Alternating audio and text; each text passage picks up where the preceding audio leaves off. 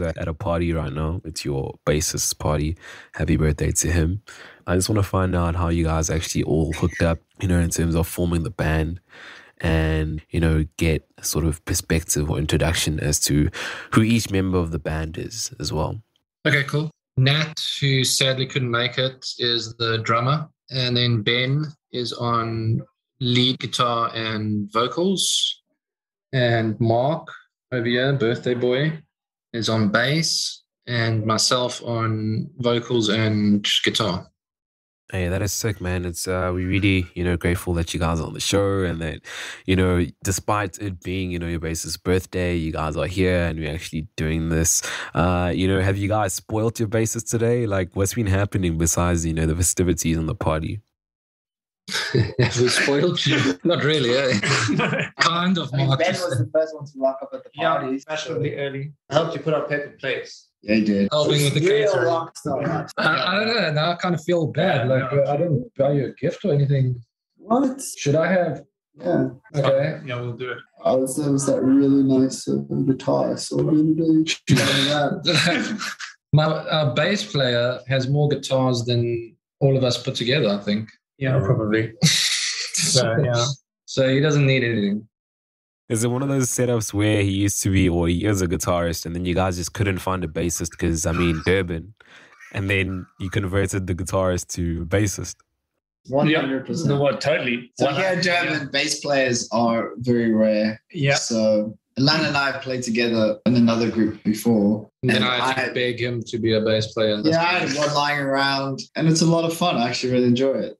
I definitely play it like a guitarist. There's no doubt about it. There's no slapping going on. But there's no flea style. Yeah, there's no flea style. There's picks and pentatonic scales, and that's about it. But he likes simple bass, so it works well. Yeah. There's something that I really need to ask you guys, and that is sort of, what the end goal is here.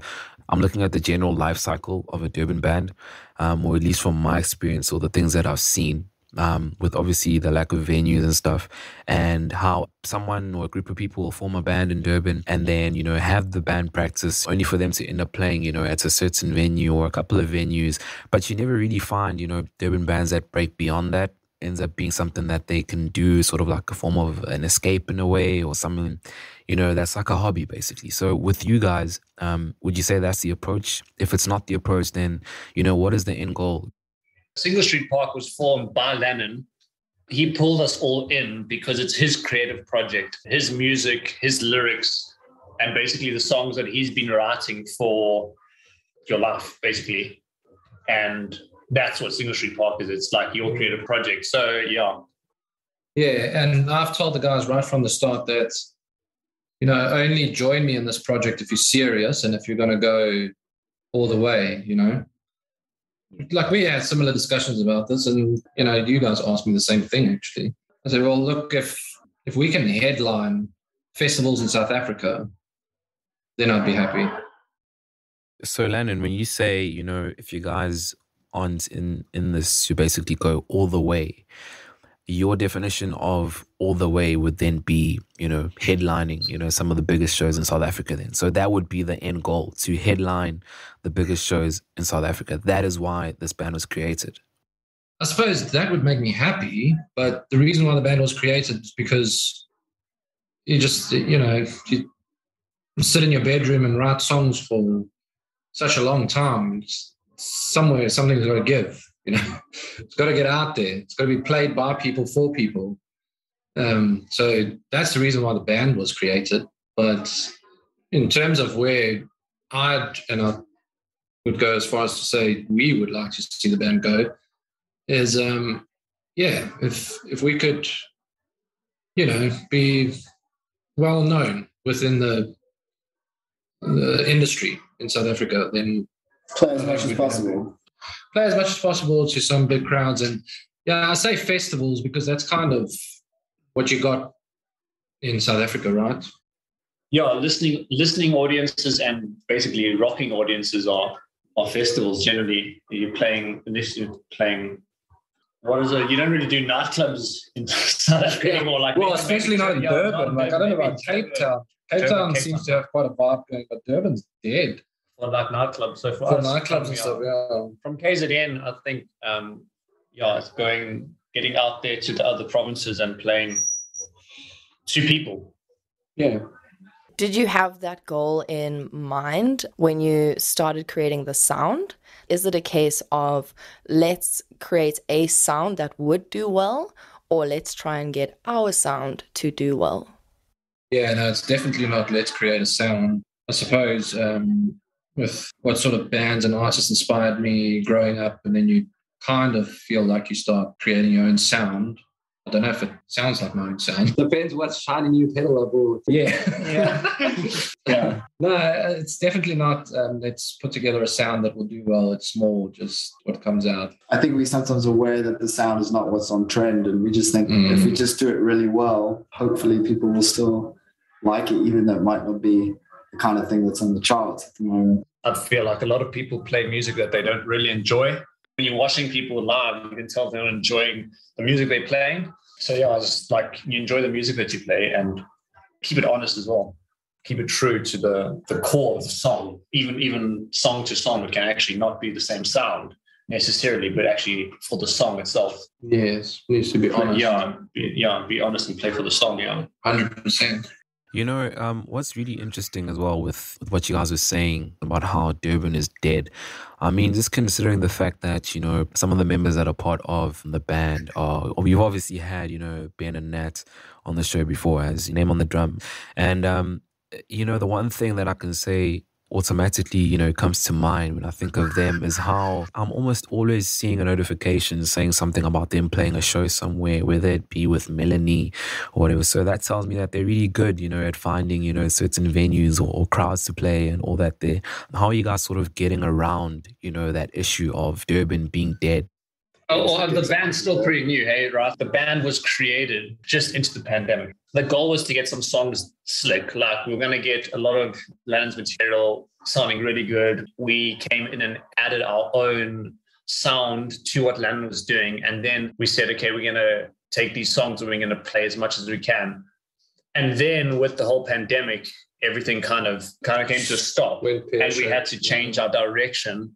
And from that, we decided that what we're going to do is we're going to focus on recording some of the music so that come what hopefully now is going to be the opening up of everything again, we'll actually have a set of music that we have recorded and can be streamed and all of that, which is where the album came from. So currently we haven't been able to play that much. We did our release and everything like that. But as of quite recently, our goal was to release the album. And I think that went really well. We had a good time at studio and we did a lot of work on that album. And I think everyone was really very chuffed with how it came out. And now we're pretty much ready to go out there and gig as much as we can, you know. Yeah, we actually had our first gig planned for April 2020. That was like we scheduled it for Pablo Honey like back in Feb, and then all hell broke loose. And I just thought, okay, well, what can we do? Let's record. I suppose many other artists said the same thing. Yeah, definitely, guys. I mean, when you say the word album, I'm taken to what mainstream media's perception of an album would be. So say, for example, an artist comes to you and he says, listen, guys, I'm going to be dropping an album. Already they have the tours lined up for the entire year. Already they have an entire campaign, you know, that's going to be pushing. They have the singles set out. They have everything that's just going to be released. So when you guys mention that, you know, you've been recording the album and whatnot, is this something that we can expect? Or is it more just like an album in the aspect of, you know, we hit the studio, everything sounds really nice, everything sounds really professional and bold? You know, to what extent would you guys say it is an album? I'd say quite possibly you'd see that lined up with the next album.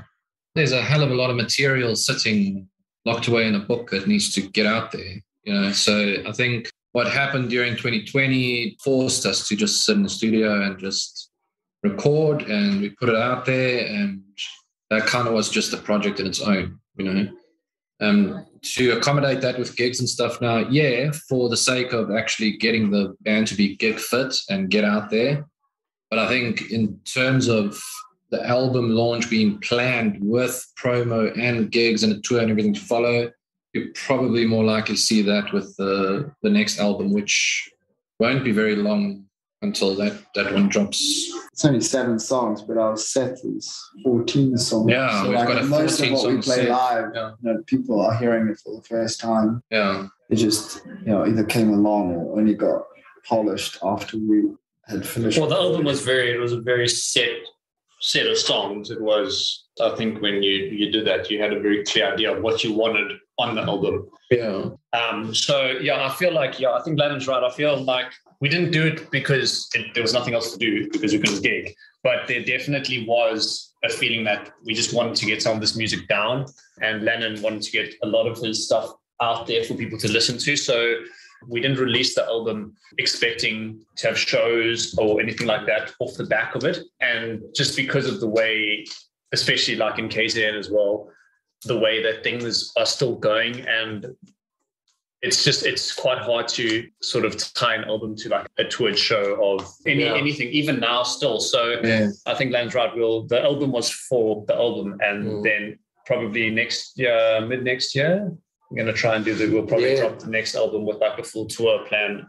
7 to 8 months, there'd be another one, and that will be way more full force. We're hopeful that places are opening up again and festivals are going full steam, and Since you have a catalogue of unreleased songs and you wrote some of them during the pandemic, how many of the newer songs made it to Beg to Differ? How many of them were from the pre-pandemic phase? Good question. Let's see. It would be 2 of them, I'd say. 5 of them were written many years ago, and 2 of them were written during the pandemic. Which 2 were the latest ones? Oceans Apart and Oh Love. Oh, wow. So is Oceans Apart inspired by that sort of distance? Because you speak about showing up on digital screens and stuff like that. Is that inspired by like the isolation and the lockdown? Yeah, in a way. Yeah, it's more about, it's quite a reality these days that a lot of us live, some of us in South Africa, some Australia, some the UK. I've got a lot of family, so I'm like super apart from most of my family. My dad lives one side of the earth, my mom the other side, my sister the other side. So it was actually more inspired by that. But I think it just kind of amplified during the pandemic, and that kind of made it what it is. What went into the process of selecting songs from your older catalogue for this latest release? How did you choose which ones like made it to the album? I think the ones that we collectively enjoyed the most, coming back to what Ben said, like stay honest and, play music that we enjoy. And Oceans Apart definitely was a favorite for everyone, sort of right from the start. I was surprised because for me it was just a little, like I wrote it in like a day. I didn't think much of it. And then Beg to Differ as well, which actually ended up being the title track of the album. Was also, when we started playing that together, we were just like, whoa. Beg to Differ was like what made Single Street Park what it is, and the sound and everything, because that song actually sounded completely different when I wrote it and just played it by myself. When Ben came and added his piece and the beat that Nat added, Mark's bass line, whatever, just completely changed the song. And that kind of was like, okay, wow, here we go. This is a cool sound. So that's why that made it on there, definitely. Oceans Apart, we enjoyed. Oh Love. Oh, man. I don't think anyone really enjoys Oh Love. I was just like, I wrote that song and I thought, whoa, this is a hit song. That's why. Out of all the songs, Oh Love was probably the one that took longest to get where we wanted it to produce. It felt like everything was a like if I do this, then it compromises that. So it was find its sweet spot. Yeah, and then we kept changing parts. Initially in the song there's a lead part that runs the whole song essentially, and that never existed until the song was recorded. Lannon listened to it and he was like, hang on, wait, I'm not thinking that. And we went back and we had to re-record that whole song. So. And then he got obsessed with phases. For the most part, okay, maybe apart from Olaf, which by the way turned out into like an incredibly cool song. I really personally Oh, you liked it? I do. I mean, after you put me through the whole thing, playing that lead piece, like, oh my word. Nothing worthwhile comes easy. Yeah, exactly. Now I really enjoy it now, but the rest of the songs were, I feel like they were the ones that either that we played when we started and really clicked, or the ones that in the production process jumped out and were like, that's really, really cool. Yes, exactly. Like, what's the other one that I always forget the name of? Stuntman. No, the other one. Supertramp. Standalone this time? This time around. No, this time around. Well, Standalone's great. Standalone is one of our, that's one of our fun ones to play. But this time around as well, it was... Standalone is about Andre Stander, the bank robber. So I write a lot of songs when I watch movies. Like, movies move me, man. Like, this time around is about Supertramp, Alexander Supertramp, Into the Wild. I do feel like people need to come hear us live. I feel like the album is great, but there's nothing like hearing a band with this kind of music loud in your face, in the dark, with the band going nuts. There's something that a recording just can't capture. I'm a big believer of an album being an album, because an album has its own feel. People listen to it in different states of mind, and you need that in an album. You need all those things in an album. A live performance by a band is something completely different to an album as well. So in some cases, the songs are almost two different things on an album, and then performed live, I think. Yep. Yeah, I'd agree. So when you perform live, do you have a different rendition of these songs? Do you allow yourselves to maybe freestyle or improv on some of the parts? No, we do. We like to play around with them. Like, certain songs have to come behind other songs because we'll play it into each other. We actually got that one where we borrow the outro from another song. So we finish the one song with the other one's outro, playing it over again because we enjoy it so much. Yeah, we do all kinds of fun and quirky stuff with the songs. It's a bit different. In a live show, you go through phases and something just happens, and then you're doing this thing and everyone's just like locked in, and you just go roll with it. So definitely, I think the album's a very good representation of the collective work so far recorded of Single Street Park. And you definitely won't be like, oh, I don't know what they're doing. I've listened to the whole album. I don't know these songs because they sound so different. So for an example, like Oceans Apart has this kind of the intro song, and has this long intro. But I mean, once it breaks through, it's exactly playing Oceans Apart. Yeah, exactly. Yeah. I feel like the live stuff is definitely, you can tell what the songs are, and you'll still enjoy them exactly like you enjoy the album. But they are a live version, for lack of a better word. They're definitely a live version of the recorded stuff.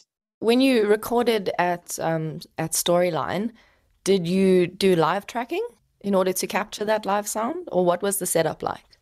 So I'll take that one, because actually Storyline is me and Nat. We run the studio, and it's a small studio. So in some ways it's limiting, but in other ways it's very freeing, because so it wasn't recorded as a full band live. We tracked individually, mostly from the point of just having access to that for where we are and the size of the studio and all of that. But the way that we recorded it was very much from a raw perspective. So everything we did was very true to what we wanted the sound to be, even though we couldn't run it as a full live take with the whole band. We tried to capture that sound in individual parts as we did, which I think we achieved very well in the end. I'd say so.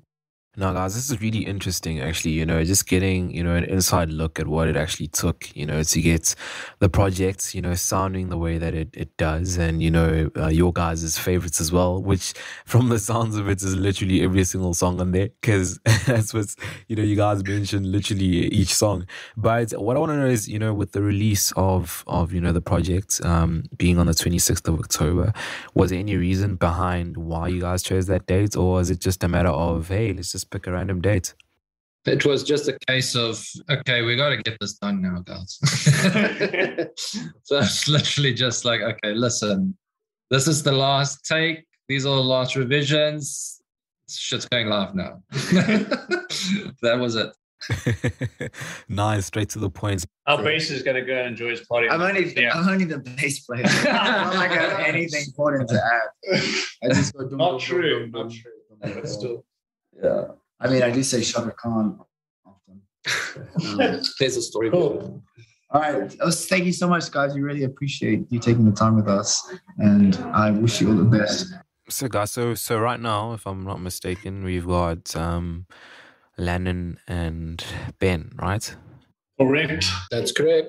Oh, that is awesome. I want to find out from you guys what it is that you guys sort of take, from the other, projects that you guys do. Obviously, Ben, name on the drum. And obviously with you, Lannon, this is thanks to Meags for enlightening me on this with SAG, man. What do you guys take from each project that you guys incorporate, into, this band? Sure. I don't know.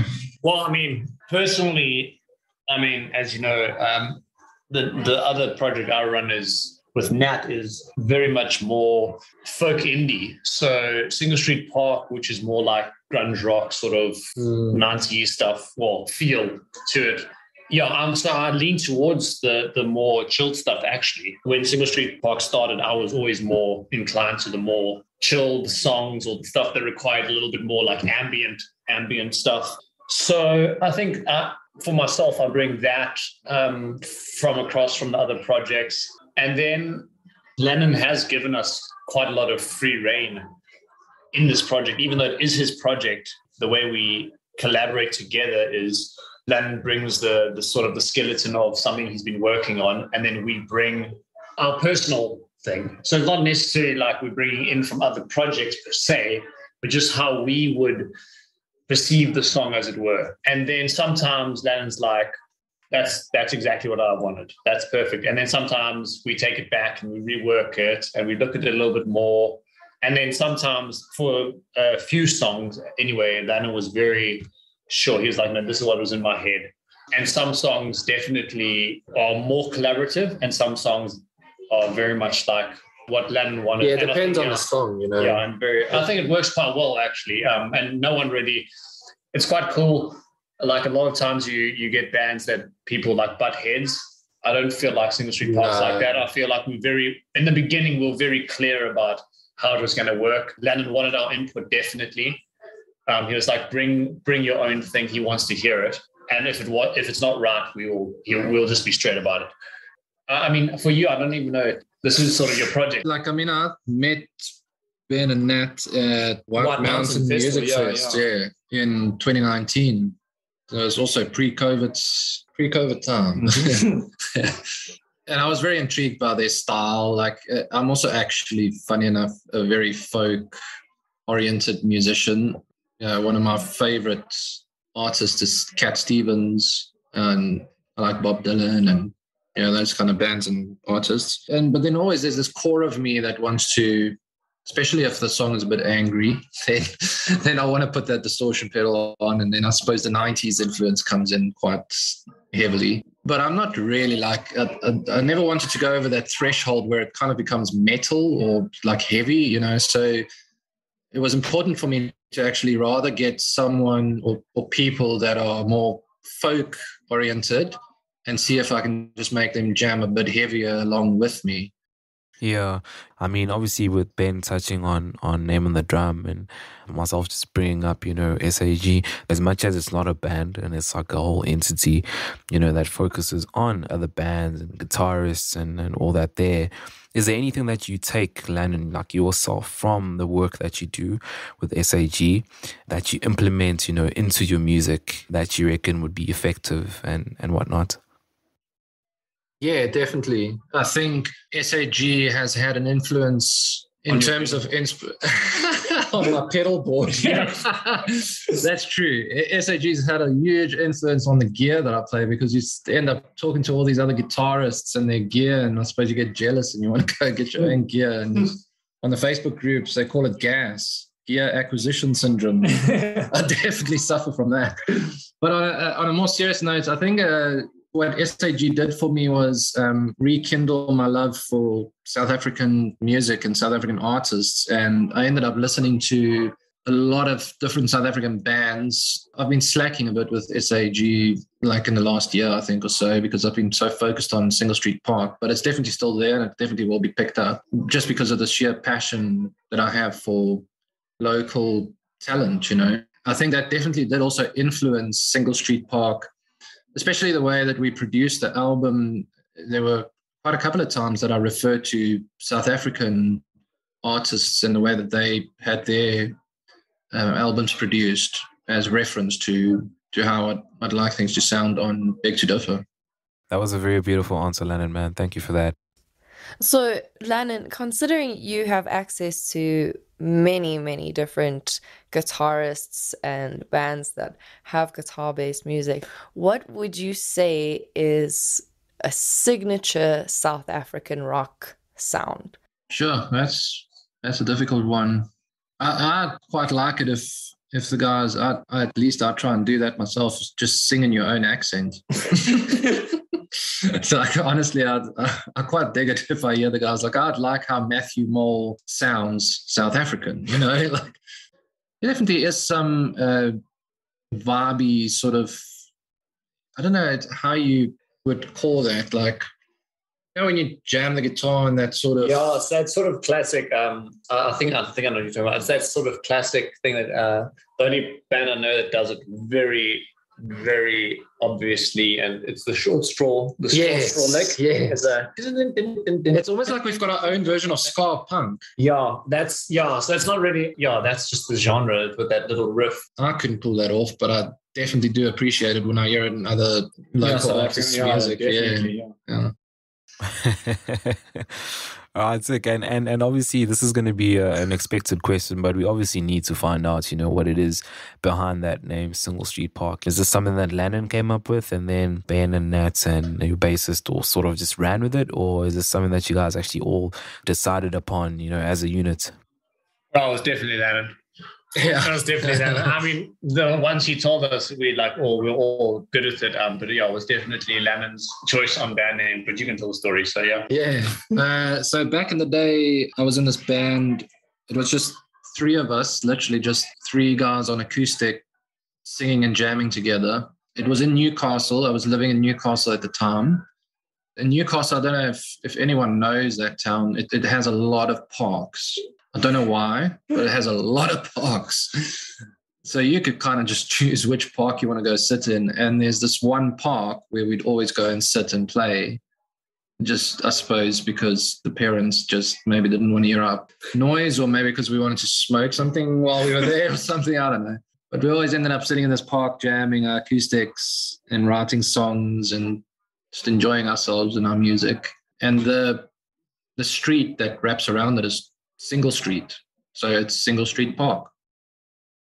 Oh, that's very beautiful, man. And especially, you know, because it's from your hometowns, it hits home, bro. It makes a lot of sense. Something really interesting and something that I really feel a lot of people overlook is artwork. I'm trying to find out the correlation between, you know, naming it Beg to Differ and the artwork that you guys have on there. Got some nice greenery there. You got a little path, you know, you got the mist there. What is the correlation between the name of the project and the artwork that you guys actually chose? So Beg to Differ, I actually wanted to call the band Beg to Differ, or a band that I would potentially be in.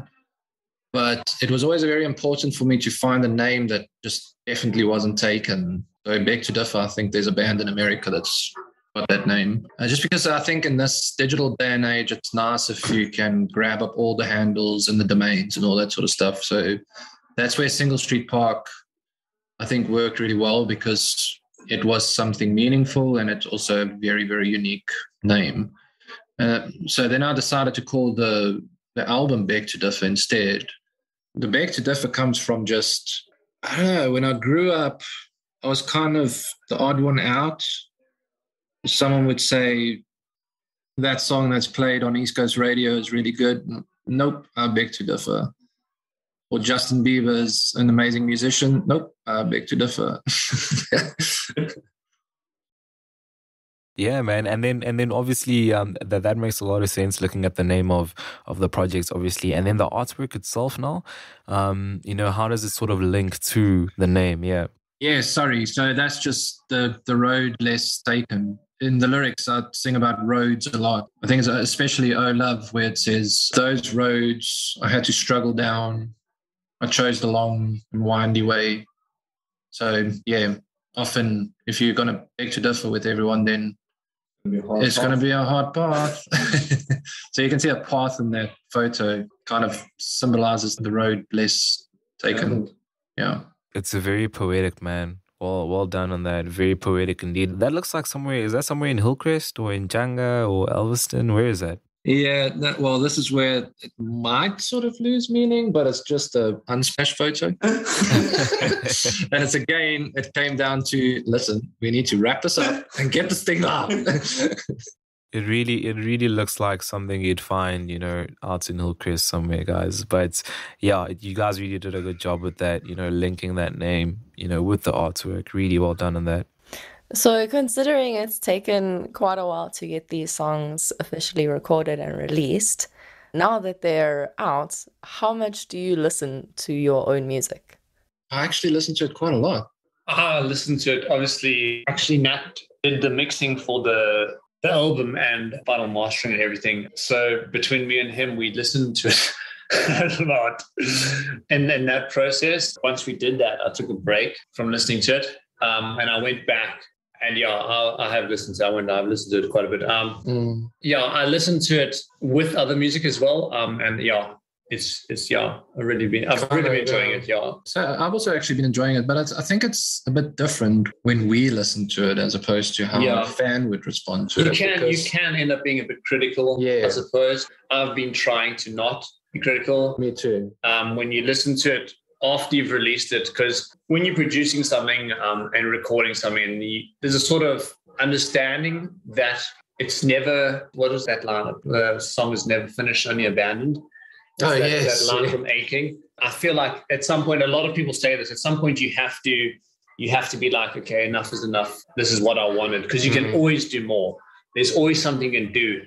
So I feel that I've been trying to listen to it almost detached from Single Street Park. Same here, actually. I forced myself. Yeah. Because you'll just start like... Exactly, yeah. You'll go into the spiral. I'll play that thing different now, and I like that. And you can't do that to yourself. You'll just get yourself down. So I feel like listening to it detached from Single Street Park is good. I've been enjoying it quite a lot, actually. And to add to that, like what I've been doing, you force yourself to sort of not think like that, but rather take that energy and spend it on the next. Yeah, exactly, yeah. This is one for Durban, for the Durban scene, because, I mean, as much as, you guys did say that Durban is dead, the reality is we are still in Durban. When we're looking at, gigs coming back, which sort of venues are you guys looking at playing at, when it comes to the rollout and when you guys get back to gigging? Let's just focus on Durban now. Which venues would you guys say you guys are keen to go and play at and probably offer the best experience? I know we were talking about Durban being dead, but I feel like it is, in some ways, it's a little bit harsh. It's sort of a thing that people say, and I know when we did our interviews, Name the Drum as well, we also feel that way. A lot of people feel like Durban is like that in KZN as well, in some regards. But I do feel like the thing that goes hand in hand with that, I'd say it's lacking. I wouldn't necessarily say Durban is dead, but I do feel that there's a lot of places in Durban that have opportunity. I want to say Cliffy from The Last Dagger. There's a lot of really cool craft beer places that are popping up here in Durban. Pubs and bars and things that actually want full bands. But particularly craft beer places. There's like S43, there's East Coast Brewing. And Cliffy from The Last Dagger is creating quite a nice scene around the metal and sort of more hard rock. And I think we'll fit in quite nicely there. Yeah. Quite excited for planning the next thing with him. He always has those rock evenings at Robson's Beer Hall. Yeah, Robson's Beer Hall, another one. There's quite a few. And then if South Wolves ever listen to this, we'd like to do something with you guys. Yeah, I mean, and then sort of like that, sort of like your Durban scene, I think it's going up in terms of the brew houses. A lot happening there. There's a few other smaller places like Soul Sessions and that, if you can get in there.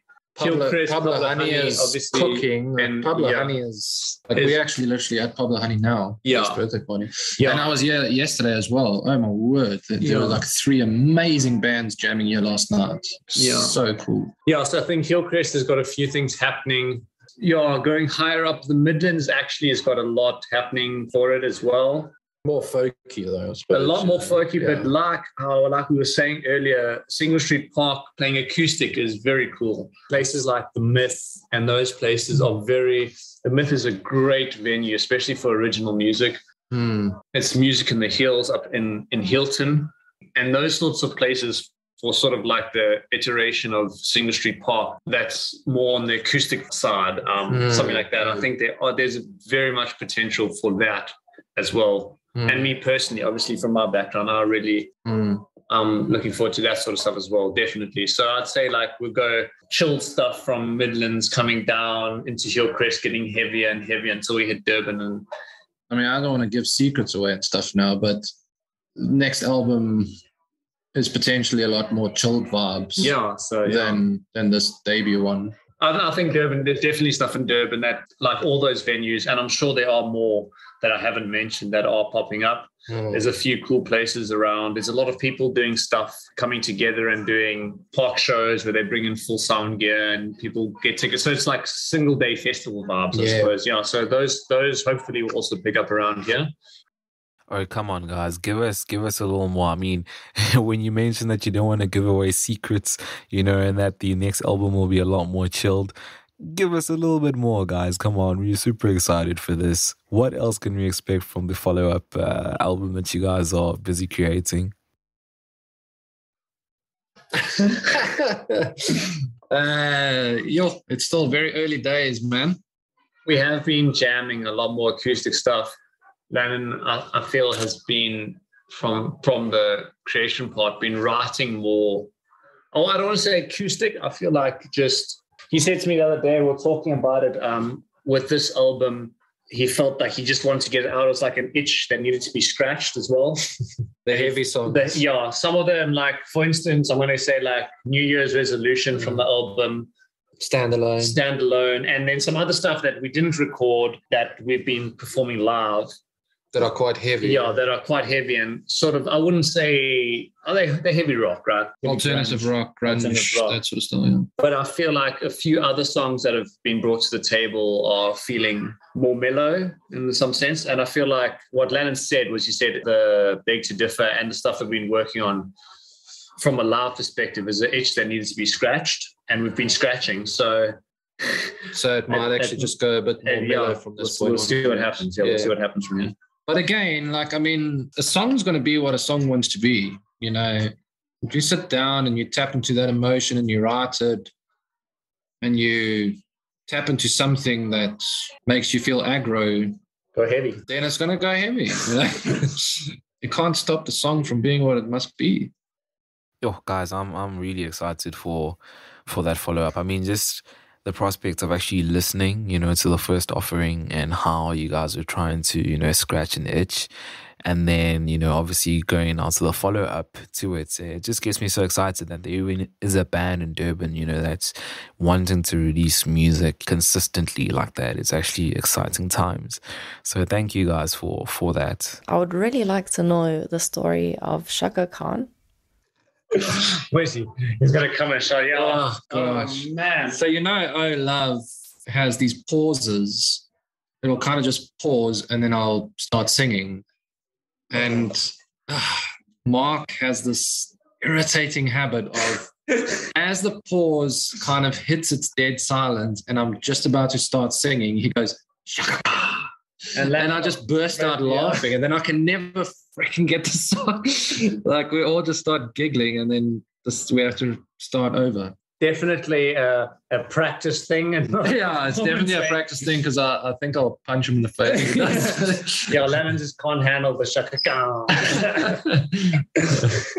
Considering there's 4 of you, has there ever been a situation where you've had to come up with a tiebreaker for like a decision? No, it's never really come up. I mean, like when Lannon brought us on board, he is a businessman as well. So even though it is a creative project and we want it to be, and I think this is also very important when it comes to creative projects, because a lot of people who take the creative project on and then don't look at those sorts of things end up breaking up, and they have issues and there's arguments and stuff like that. So I think it speaks to the fact that we all have been in numerous previous bands. Yeah. You know, that we kind of just knew from the start. So I am the tiebreaker. We agreed from the beginning it was Lannon's project. It was Lannon's stories that he wanted to tell. We're here to bring what we can to the table. Yeah. Decisions are always made very diplomatically, though. Yeah. Like if there are scenarios where sometimes the brothers that's in band, sometimes they think something sounds nice, and then Mark's like, no, but I prefer this. And then I'll just say, okay, well, you know what we generally actually do is we say, okay, let's jam at the one version. Yeah, we generally then we jam at the other version. It's never a dead no. Yeah. We jam it. Me and Nat tend to side with each other. We are brothers. At the end of the day, if we do have anything like that it comes to the table, Lannon is the tiebreaker. I mean, it is his creative project. I'd say Lannon is the tiebreaker, definitely. So if you get to the point where you've got that headlining festival spot, who would you each choose as your supporting lineup? Oh, wow. I mean, there's so many. Scarlet Wool. I don't know, there's so many great acts that are coming up in Durban right now, or in Medicine Dolls. Medicine Dolls. Yeah. I mean, South Walls. Ideally, just sharing a stage. I mean, maybe not even headlining, just sharing a stage with. For me personally, it's why I've never liked competitions around music. Like headlining is always like a slightly sore point for me. There obviously has to be a headliner, but I feel like a main stage slot would be cool for me. I'd love to share a stage with guys like the Medicine Dolls, even like guys like Jeremy Loops, next level kickstands, all of those guys. I mean, I'd really like to. I mean, and probably more long haul, like A King, guys like that, Watershed, all of those guys. It'd be really cool to just share a stage with those sorts of names that are like sort of current South African, like top legends, or like guys who just really influenced music. Yeah, I mean, I think we really imagine the cool. Congos. Yeah, the Congos, that would be amazing. Platform Buzzer, all of those guys. I mean, probably named a lot of guys who potentially isn't our genre, but I feel like just sharing, like having a main stage slot in with them. Yeah, with them would be very, very amazing. Cool. So last question on my side. Are you guys planning to play any New Year's Eve slots? And if you are you going to play New Year's resolutions? Yeah. Because it's a bit salty. Yeah, doing poetry right there. So poetic. Yeah. Unfortunately not. We don't have any in the pipeline. I mean, we got some plans for December, but I think we're all going to be apart over the festive period, I think. Yeah. Like been looking at a few festivals. A lot of festivals have like sort of, I don't know if they rushed together or they had a lot happening prior. A lot of festivals obviously having previous years. Smoking Dragon, the New Year's Festival and stuff like that. A lot of festivals have had previous years which they've been trying to like sort of get back to. So it was already closed. Their lineups have already been pretty much decided. And also given our sort of early release and everything like that, next year will probably be better for us and building up with sort of things opening up. Yeah, I think the plan is building up as things start opening. And we're very hopeful that January is going to start opening up. Hey, this is very beautiful, guys. I just want to thank you. I learned a lot about you guys, and I feel like this is a good closing point because, we touched on pretty much everything. You guys as a band, the members behind it, your side project. It happened. And a perfect time. Our Shaka Khan man just came in to say, just checking on this marathon of an interview.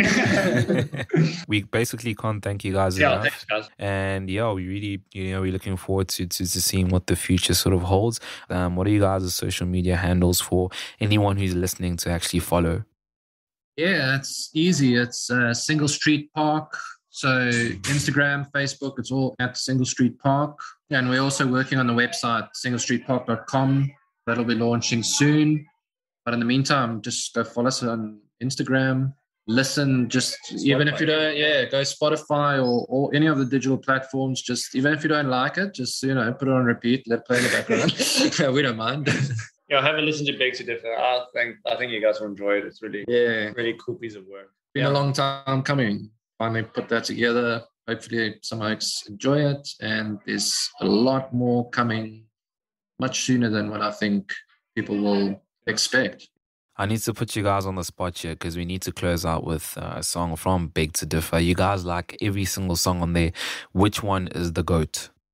Yo, that's difficult. Personally, but Lannon's a tiebreaker, so he's going to have to. I'll give you top 4 for me.